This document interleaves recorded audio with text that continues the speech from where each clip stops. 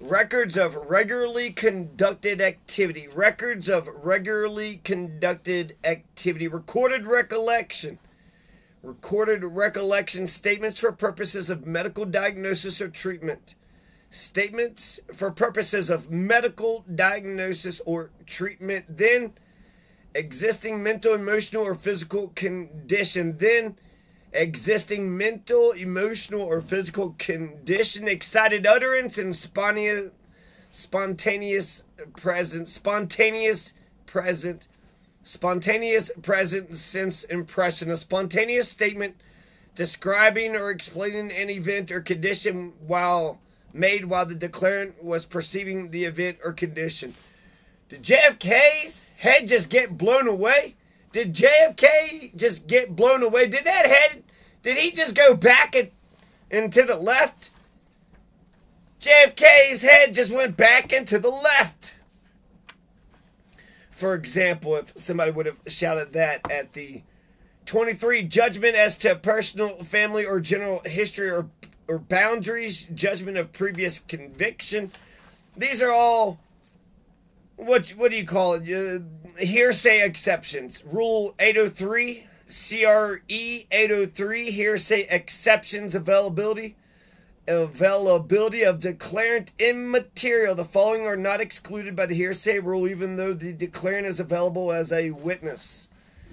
Records of vital statistics, statements and documents affecting an interest in property, and absence of a public record, statements in ancient documents, records of religious organizations, market reports, commercial publications, learned treatises, marriage, baptismal, similar certificates, absence of entry in records kept in accordance with the provisions of paragraph 6, which was records of regularly conducted activity, such as business, public records and reports,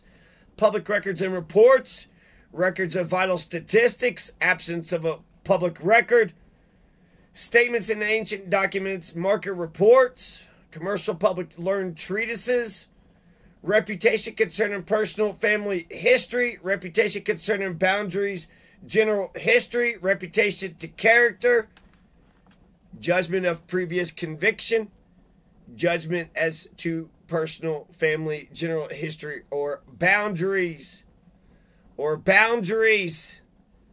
Essential to the judgment if the same would be provable by evidence of reputation.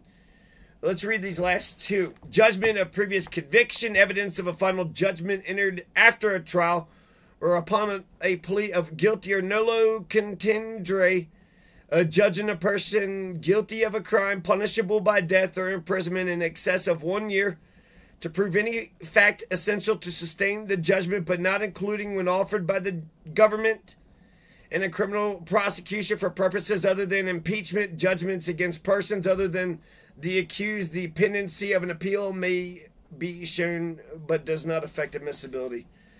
Judgments as proof of matters of personal, family, or general history or boundaries essential to the judgment if the same would be provable by evidence of reputation. 24, transferred to Rule 807. And Rule 807, as we all know, attacking and supporting credibility of declarant.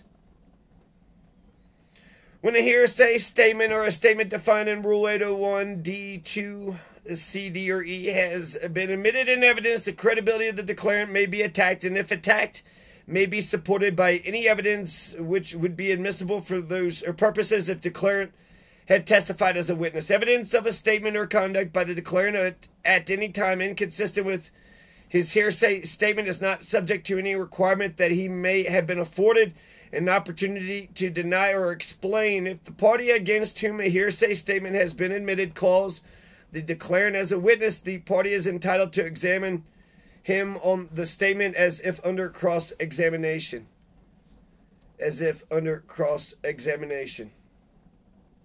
So, hearsay exceptions. Availability of declarant immaterial. What does that mean? That means these things are not hearsay.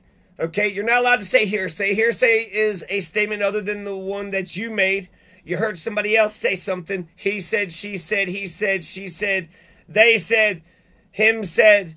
I'm not okay. So offered in evidence to prove the truth of the matter asserted. So made a statement made by other than the person testifying. So did you say that? Okay, then why are you testifying that he said that? A lot of times a person could say something. A person could say something, and then that indicates that the thing is true. When you look at actually the police, the entire court system, a lot of times the judges and the DA, they have no idea what the cops saw. They have no idea what the cop saw, what the cop did, if the cop saw any evidence, asked any questions, if the cop's on some bullshit. A lot of times the courts, the judges, the DAs, they're college educated, so they're not tough guys. They need the tough guys, so they rely on the tough guys. And 90% of the time, the tough guys do their damn job. But is it possible that the tough guy could attack somebody and then make up a story later on? Of course that's possible. Not just possible, it's probable. In Alabama, it happened for 10 years straight. It happened to Rambo. So when are you allowed to testify? Hearsay. There's some, you can't say just hearsay, right? Basically, it's hearsay. Some hearsay is allowed. So hearsay is, it's not just he said, she said, but it's he said, she said that's inadmissible in a court of law in Colorado, at least. So hearsay is not admissible except as provided by these rules or by the civil. So you can't admit it except for these. So what does that mean? That means there's 25 exceptions. There's 23 exceptions to hearsay. And so when can you testify when the original person isn't around? The declarant is immaterial. Who said the thing that you heard that the person had said of the thing? So just, I don't know, let's just say marriage, baptismal, other certificates, statements of fact containing in a certificate that the maker performed a marriage or other ceremony or administered a sacrament made by a clergyman, public official, or other person authorized by the rules or practices of a religious organization or by law to perform the act certified and purporting to have been issued at the time of the act or within a reasonable time thereafter. So that sounds like marriage, baptismal, other similar certificates. So that sounds like the Catholic Church. So the Catholic Church, they go ahead and they are, doing their own documents. They're doing their baptisms. They're writing down all their baptisms and they're writing down all their marriages.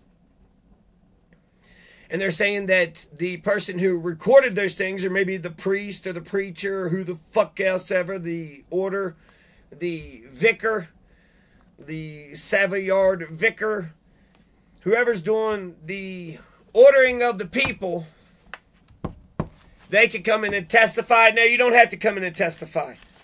That certificate, it's a marriage certificate, a baptismal certificate. Statements of fact contained in a certificate that the maker performed a marriage or a baptismal or something else. That's okay. You don't need hearsay. You don't need the original person. The availability of the declarant is immaterial. So you have a marriage certificate. You don't need the person who wrote the marriage certificate. Hey, that's all you need is a certificate. I think you should have like 5 other certificates if it's from like a religious organization.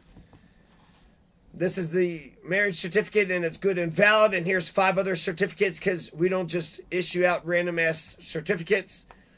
Also, what is a legitimate certificate? Does it need the seal of Colorado on it? Recorded recollection. A past recollection recorded when it appears that the witness once had knowledge concerning the matter. And A, can identify the memorandum or record. B, adequately recalls the making of it at or near the time of the event, either as recorded by the witness or by another. And C, can testify to its accuracy. The memorandum or record may be read into evidence, but may not itself be received unless offered by an adverse party. A recorded recollection.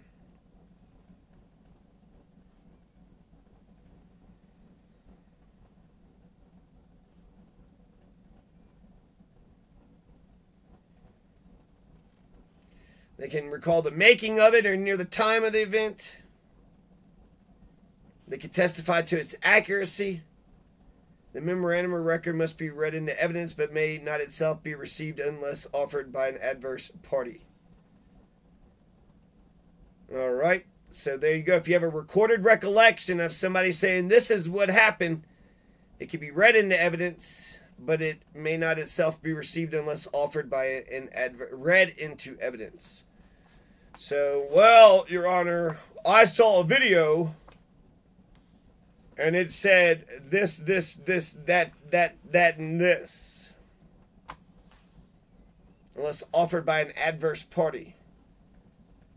So, unless offered by the prosecution or defense, I don't.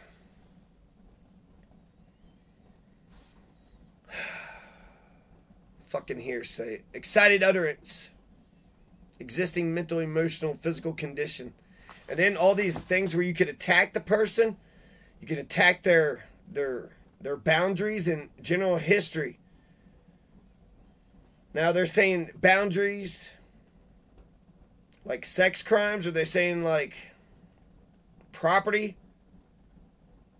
It says customs affecting lands in the community and reputation as to events of general history. Reputation in a community arising before the controversy as to boundaries. Reputation as to character. So those are not hearsay. So you could say, you can hear, if you heard somebody else say some shit, you're testifying to some other people's words, but they're talking about a person's character, they're talking about general history and boundaries, and they're talking about personal and family history. Statements in ancient documents. Statements in documents affecting interest in property. A statement in a document that was prepared before January 1st, 1998 and whose authenticity is established. That's an ancient document, Your Honor. No, that is clearly King John the 15th. Learned treatises to the extent called to the attention of an expert witness upon cross-examination or relied upon by him in direct examination. Statements contained in published treatises, periodicals, or pamphlets on a subject of history, medicine, or other science or art, established as a reliable authority by the testimony or admission of the witness or by other expert testimony or by judicial notice. If admitted, the statements may be read into evidence and may be received as exhibits as the court permits. Judgment of previous conviction. Let's see. Records of vital statistics. Your Honor, this is just a record of vital statistics. Do you have your birth certificate, Obama? Yes, I do. Hearsay. That's hearsay, Your Honor. I don't know who wrote that birth certificate, but that person definitely isn't in the courtroom today. Records are data compilations in any form of births, fetal deaths, or marriages if the report thereof was made to a public office pursuant to requirements of law. That's a good birth certificate, and no further explanation is required. He's right. By God, CRE 803, he's right. That's what it says, 803. Obama offered his birth certificate. We should have believed him. We should have just believed him. That's if we believe in Colorado, the laws of evidence, if we believe in the Colorado rules of evidence, if we believe records of religious organizations, records of documents affecting interest in property, statements in documents affecting an interest in property, statements in ancient documents, market reports, market quotations, tabulations, lists. Your Honor, the NASDAQ took a dip. The NASDAQ took a dip in the markets. You don't understand mutual funds, stocks, and bonds. You don't get it, Jack. No, Jack, you don't get it. Jumping, Jack Flash. Jump, that's a spicy meatball. No, that's a spicy meatball. Learned treatises. Learned treatises to the extent called to the attention of an expert witness upon cross-examination or relied upon by him in direct examination. Statements contained in published treatises, periodicals, or pamphlets on a subject of history, medicine, or other science or art, established as a reliable authority by the testimony or admission of the witness or by other expert testimony or by judicial notice. If admitted, these statements may be read into evidence and may be received as exhibits as the court permits. records of documents affecting an interest in property, statements and documents affecting an interest in property, family records, statements of fact concerning personal family history contained in family Bibles, genealogies, charts, engravings on rings, inscriptions on family portraits, engravings on urns, crypts or tombstones, or the like, or such as like U.S. Americans, then existing mental, emotional, or physical condition, a statement of the declarant's then existing state of mind, emotion, sensation, or physical condition, such as intent, plan, motive, design, mental, feeling, pain, and bodily health, but not including a statement of memory or belief to prove the fact remembered or believed unless it relates to the execution, revocation, identification, or terms of declarant's will. Statements for purposes of medical diagnosis or treatment. Statements made for purposes of medical diagnosis or treatment and describing medical history or past or present symptoms, pain, or sensations, or the inception or general character of the cause or external source thereof insofar as reasonably pertinent to diagnosis or treatment. Wait a second. So you're allowed to talk about the diagnosis and the treatment? The diagnosis and the treatment. So the doctor said this was the diagnosis, and then the way that they treated me was this, this, and this. You don't need the doctor here. I just told you the damn thing. Shit. So that federal fucking case, I had got raped in a Louisville jail, and then I pushed it for trial. I pushed it in a federal court, and it took like 4 years to finally get the damn trial finally here. And then once we got the court there, then they fucked me up. They kept whittling me down to nothing. Okay, you're not allowed to say that, but you can say that, but you can't say that, but you're not allowed to say that. You can't defend yourself. You're an American citizen. Yep, and we raped... Jack Conway was the Attorney General. He ran for the Democratic ticket to become governor. And then I requested it as part of the discovery process in the court system, and he had wrote that he wasn't going to show the videotape of the rape, me getting raped in the Louisville fucking jail. How many people come out of Louisville? You know, Muhammad Ali and me, we get fucked when we live in Louisville. Motherfucking that one actress, she lives in Louisville. She ever have any of these kind of fucking pains? Oh, they say it's a manly city. Oh, super fucking manly. Super manly, except for when it comes to standing up against other men and their goddamn crimes. I tried to go to the courthouse and turn a complaint in. They didn't give a shit.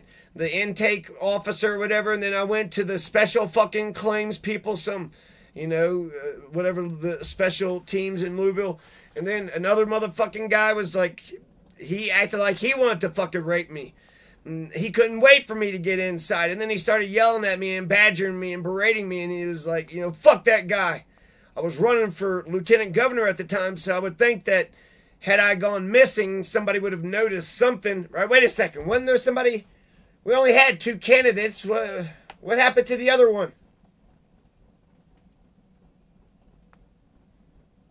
So it goes to a federal trial.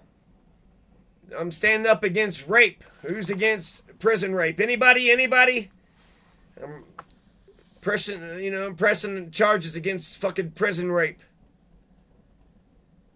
Basically did it by myself all the way through. My fucking lawyer fucked it up. Anyways, they had said something about I wasn't allowed to talk about the bills. I wasn't allowed to talk about my medical bills, and the reason why I was talking about my medical bills was that's the reason why I'm suing these assholes. It cost me a lot of fucking money. They raped me. The officers punched me in the face, and so I had to get reconstructive surgery. There's a fucking violation. You can't assault people. You can't go around attacking people. And goddamn, if America's economy is based upon how good our banking institutions are, our banking institutions and how well our institutions are doing, our institutions are crap. The only thing that you could say, the only thing that saves you from the bureaucracy is its inefficiency.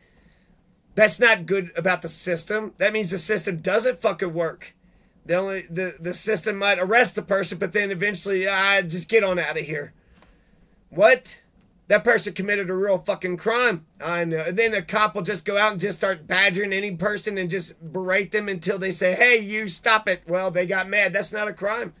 Motherfuckers berating me to try to trick me into getting mad so he could arrest me for some bullshit. That's disorderly conduct. For what? Getting mad? You're being a fucking punk ass bitch because you want to put your fucking hands on it. Why wouldn't I get mad about something like that? Why would I'm supposed to be happy? Oh, here comes Mr. Berate, and here comes Mr. fucking douchebag McGee going to berate us until, oh, see, I made you mad. There's that one guy that was sitting there just annoying his roommate all morning. He was just, he put up a video and was just kind of making noises and shit. Bunk bed, he was on the top bunk, and then eventually the guy on the bottom bunk got all pissed off, and then he kind of yanked the whole thing down the mattress and whatnot. But that's what it seems like cops are. Just a motherfucking piece of shit that keeps poking and poking and poking. And then, well, I might have poked the bear, but the bear didn't have to maul me. You didn't have to poke the bear. You didn't have to poke the bear. Why were you poking the bear? And did you physically poke him? That was an assault. You started it, motherfucker. Who starts it fucking matters so fucking much. You just assume everybody's a bunch of fucking assholes. Some people are peacefully reading a book over there by a tree, not bothering a goddamn person at all. He's over there reading by a tree? He don't like us or what? We should go arrest him. We should attack him or something. Provoke him into, And then, how could the middle class, it's like the middle class don't realize this shit happens. I guess they could afford a fucking lawyer. Yeah, they could afford fucking lawyers. And so when bullshit on the margins happen in the backwaters and on the margins, no. And then, how can you not fucking believe it? You fucking motherfuckers. Learn treatises. To the extent called to the attention of an expert witness, statements contained in published treatises, periodicals, pamphlets on the subject of history, medicine, other science, or art, established as a reliable authority by the testimony or admonition of witness or other. So, the medical journals that doctors read and scientists, you can only have expert witnesses on so many things. I guess you could have expert witness on anything. Your Honor, he's an expert in tables, wood tables. He's an expert in pledge. He knows how to polish a wood table. Reputation of a person's character among his associates or in the community. Your Honor, no, we're allowed to say what... He burnt down that damn house because that's where Xanis had lived, and that's what was the... Nick number 2 had said that about Zen. And that's just, talk in the neighborhood, but that's kind of the only evidence. Who burnt down that house, I don't know. But Zen was mentioned by somebody in the neighborhood who talked to Zen and saw the damn crime. That's as far as I got. Somebody stole a fucking car, too. Grand theft, fucking arsons. God damn. All the crimes that were happening over there.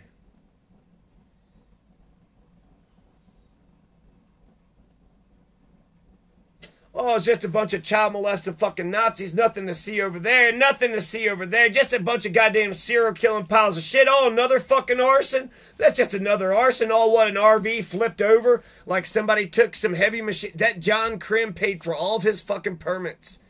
And then everybody around him, none of them paid for their permits.